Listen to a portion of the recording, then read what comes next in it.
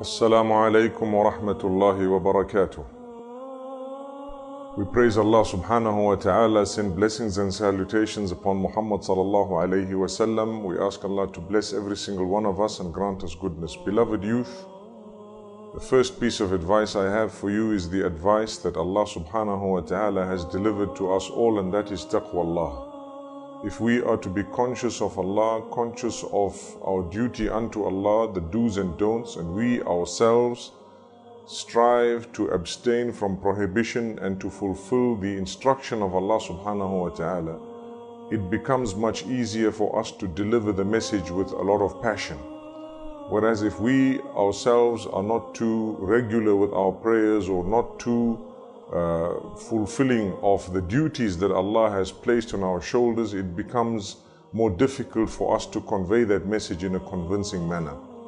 Secondly, respect yourself, respect everyone around you, respect the fact that you are a Muslim, and understand that those who are around you are always in search of goodness, and the human mind is extremely inquisitive.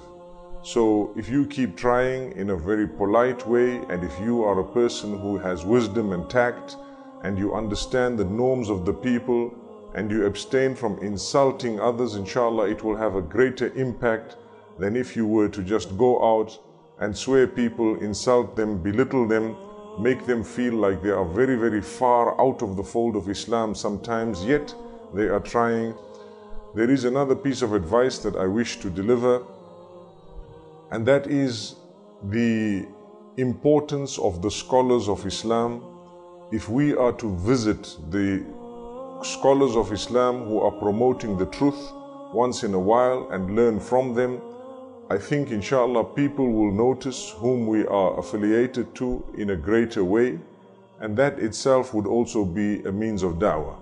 What this would mean is, if we are to affiliate with the correct people as far as possible, and even if we have had meetings perhaps, or we have had associations with those who may not be up to scratch according to what we would believe, we would still be able to clarify such matters, and we would still be able to leave a straight line and inshallah a message that will be loud and clear.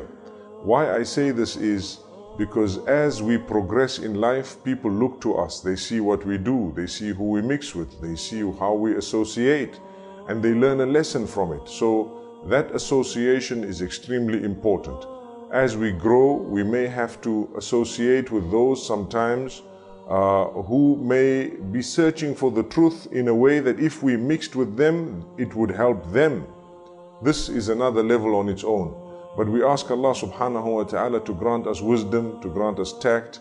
Remember, I have said this many times and I say it again, go through the seerah of Muhammad sallallahu alayhi wa sallam and study the way he treated the others, the way he spread the message, the way the da'wah at that particular time was delivered. That was the most pristine way. That was the best way. If we are to follow his system and his style and understand what he did, by the will of Allah, we will become better people. The last piece I leave you with is always improve yourself. Don't ever think for a moment, I know everything.